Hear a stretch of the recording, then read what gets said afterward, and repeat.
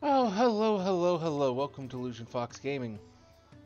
Today we're going to be doing our first video here of a quest in Dawn Trail, the Carmine Secret.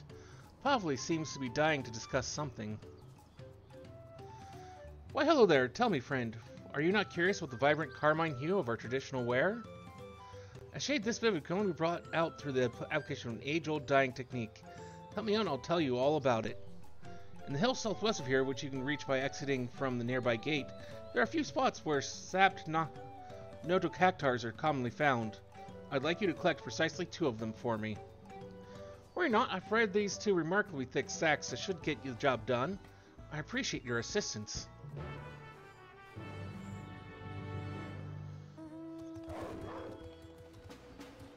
Where am I going? Oh, over there. Okay, let us make it over that way.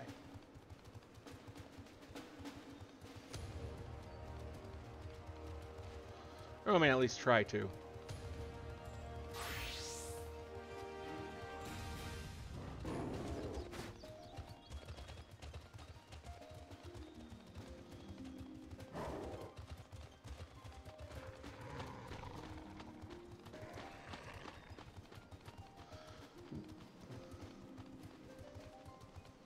This is in the Arco Pacho area, by the way.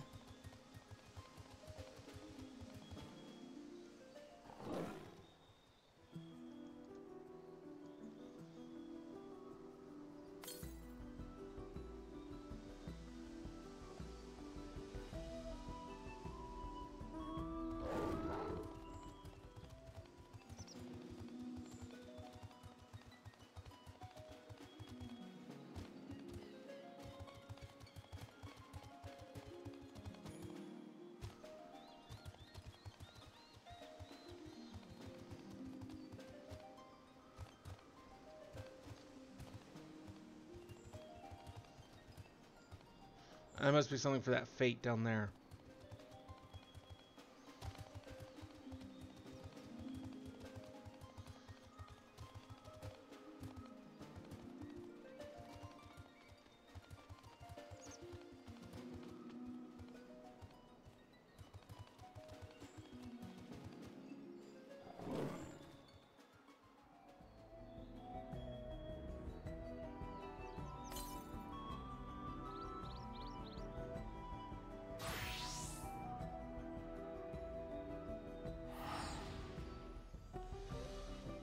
I don't know, that might be an interesting fate to take part in at some point.